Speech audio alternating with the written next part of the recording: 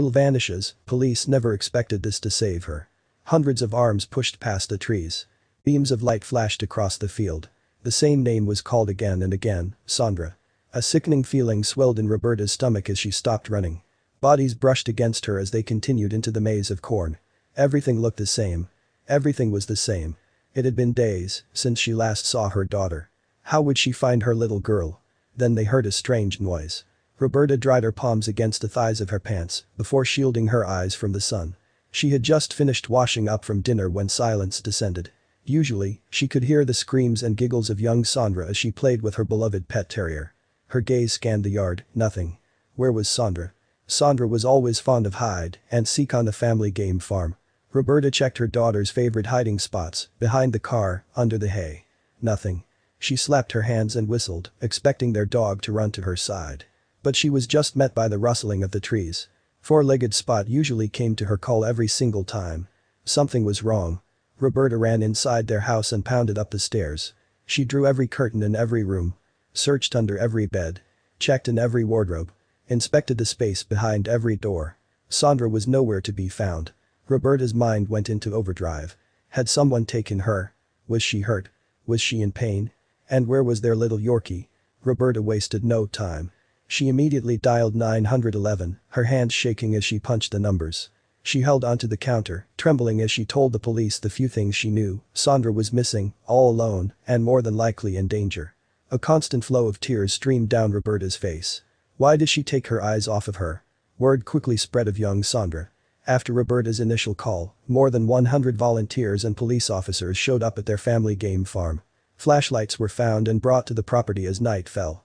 Jackets were put on backs as they prepared for the night ahead. Kind words of optimism made their way to Roberta. But nothing helped. How could she ever forgive herself? It was stressful and emotional. We were all out there just walking back and forth, from one end to the other, yelling her name, explained family friend Jan. Days went by. Friends, family, neighbors, strangers, and law enforcement searched. Bodies walked back and forth, bumping into one another, calling for Sondra. Delirious from exhaustion, Roberta pushed on, dragging each leg forward, ignoring the burning in her calves. But then the unimaginable happened. On the seventh day, lights began to fade one by one. In the distance, the flickers diminished like dying fireflies. Roberta turned to take in her the face of her friend, Jan. His face slowly disappeared, and they were left in darkness. She could hear her heart pounding in her ears.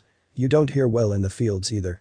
So, when someone's yelling your name, I mean you hear them, but you don't know where it's coming from, a volunteer explained. Roberta slapped the torch off her hand. Nothing. Cries escaped her mouth. Then the sheriff's office decided to end the search for the night. Roberta didn't sleep that night. Instead, she stayed awake, worrying about her little girl, jumping at every sound, hoping it was her. As the sun began to rise, Roberta went outside and was met by many of the same faces from the night before and some newcomers. Out of habit, she picked up Spot's water bowl. A chopping noise from the distance began to rise.